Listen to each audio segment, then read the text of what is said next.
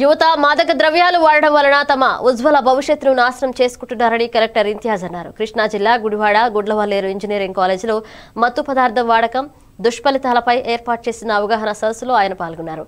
విద్యార్థులు మత్తు పదార్థాలకు అలవాటు పడి తల్లిదండ్రులు తమ మీద పెట్టుకున్న ఆశలు అడియాసులు చేస్తున్నారని ఆవేదన వ్యక్తం చేశారు. యువత మత్తు పదార్థాలకు దూరంగా ఉండాలని పిలుపునిచ్చారు. సందర్భంగా యువత చక్కగా చదువుకుని ఉన్నత శిఖరాలు అధిరోహించాలని ఆకాంక్షించారు. జిల్లా కలెక్టర్ గారు అధ్యక్షతన ఏర్పాటు చేసి అన్ని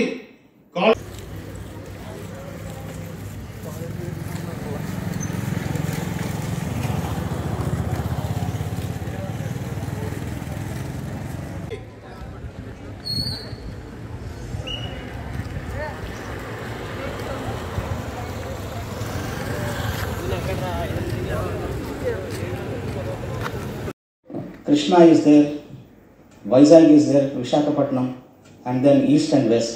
I was really surprised. Then I said, "Chalo, let us start." Already we were there on the COVID fight lo unnam, COVID containment lo we had been going on.